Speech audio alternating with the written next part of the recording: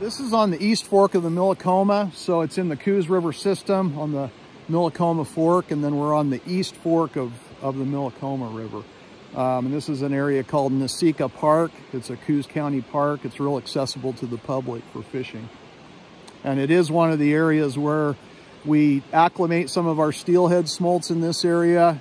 We release the smolts here, so those adult fish, when they come back, they should be keying in on coming back here to the Nasika Park area. And that's exactly why we put the hatchery fish out here, is for people to catch. So tell me a little bit about this setup. Well, what I've got rigged up here right now is a bobber and jig setup. So I have a sliding bobber stop that's up here at the top. I can slide that up and down, and that'll stop where my bobber goes when it floats up. So if I want to fish 4 feet of water, probably about what I have right now, I have my bobber stop set up here. That's about 4 feet down to my jig. So when I go ahead and cast, the bobber stop goes through the eyes of your fishing rod, so you can reel right up to the bobber and then cast. You have to kind of look at the river, kind of watch it and see how, if the jig is bouncing the bottom, that might be a little too deep. Or if I don't think I'm fishing down near the bottom, I would make the bobber stop a little deeper. Basically there's also a swivel on here that stops the bobber from going down, so that there's about a 20-inch leader down to my jig. So the minimum I'm going to be fishing, if I were to put my bobber stop right up against the bobber, would be about 20 inches or so.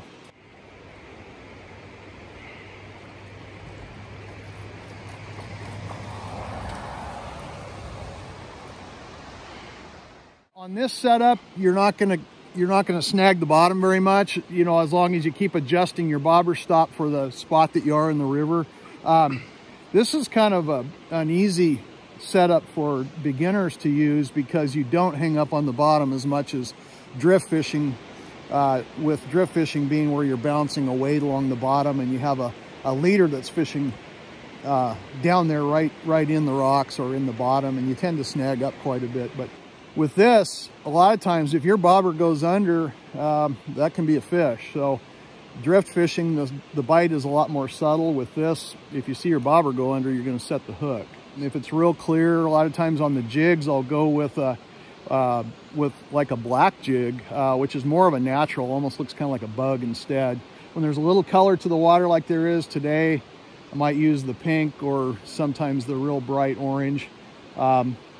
If there's not as much current, maybe I'm only using 1/8 of an ounce jig, but this is a 1/4. I like a 1/4 because it hangs down straighter. As your gear is going down river, you don't want the jig to be trying to swing up to the top. You want it hanging straight down if you can. And then you match the size of your bobber to the jig that you have on. Sometimes if my jig is not heavy enough and it's not making the bobber ride straight up and down, sometimes your bobber will just want to lay over. I might add right under that swivel a couple of split shot, just to keep the line hanging as straight down as possible.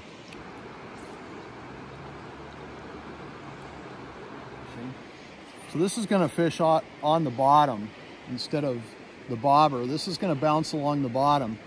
So I have from my main line, I come down to a 3-way swivel, and I've tied just a little piece of scrap line on. It's about 2.5, 3 inches long, and that's where I'll put my weight.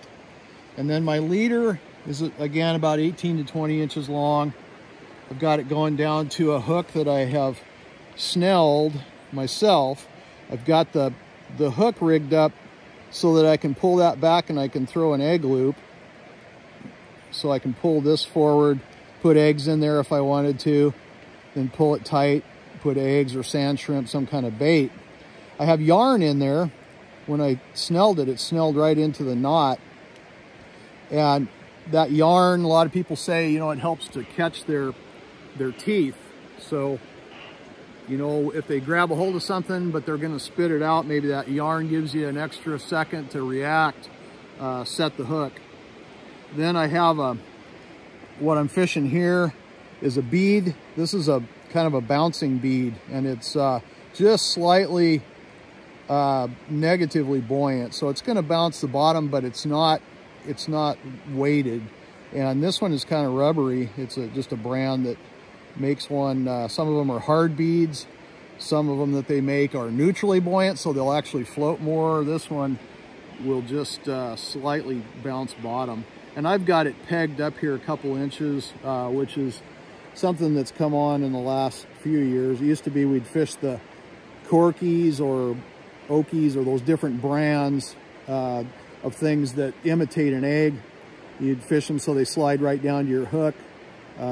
Some people recently have come up with kind of pegging it a little bit. You can put a toothpick in there or put something in there that keeps that from sliding down. I can actually move it up and down a little bit. And then this will bounce along the bottom.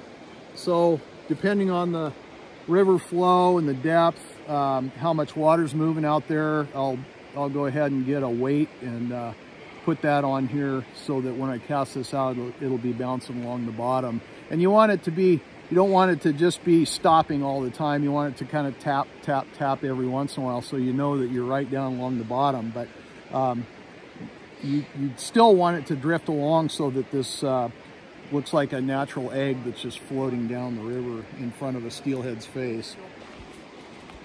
A lot of times the snags will change from year to year. So there may be something out there, a tree came down, there's lots of things. Maybe there's a gravel bar that I don't know about, or a rock has been exposed. And so even though I've fished this spot quite a bit, there may be a snag out there that I don't know about. So I just tied on a spinner. This is another way that you could fish for steelhead. And this basically will cast along and we'll actually bounce it along the bottom, similar to the drift fishing gear.